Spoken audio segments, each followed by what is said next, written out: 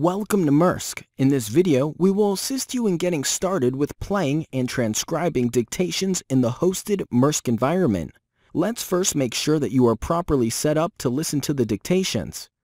Go to your control panel, click on the Hardware and Sound group, and click on Sound. Here you will see a list of audio devices in or attached to your PC.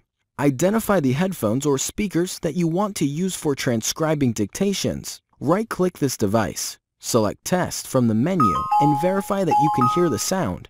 Go to your chosen subdomain name at hostedmirsk.com and sign in with the transcriber password that you have received in an email titled Welcome to Mirsk. Select the Inbox tab.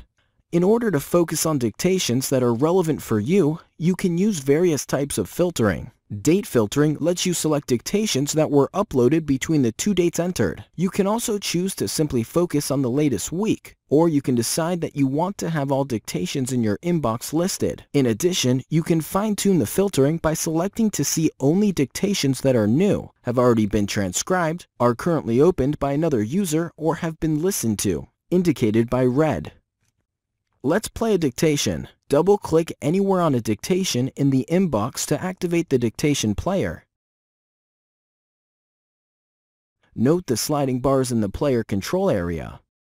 The left sliding bar lets you vary the speed of the player between 1 and 4 times the recorded speed. This can be practical for proof listening or if there are long breaks between talking. With the right slider, you can control the sound level. Default setting is 50% of volume, but be aware that you can also control the volume setting on your PC. The third and largest slider is the position slider. The width of the slider always corresponds to 100% of the dictation. You can drag the position slider to any place in the dictation. Note that the left counter will always reflect the position in the dictation while the right counter reflects the overall length of the dictation. Click play to start playing the dictation. Experiment with the sliders to get a feeling for how they work.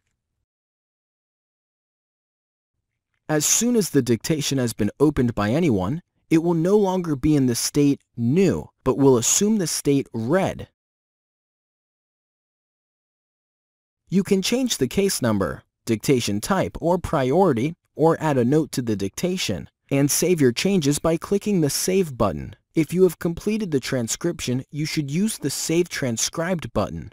You can also control the player using key shortcuts or foot pedal. To rewind, use Ctrl-Shift-1. To toggle between play and pause, use Ctrl-Shift-2. To forward, use Ctrl-Shift-3. If you would prefer using a foot pedal, you can order one via the forum page. Click on Support, select Forum, and find the FAQ section.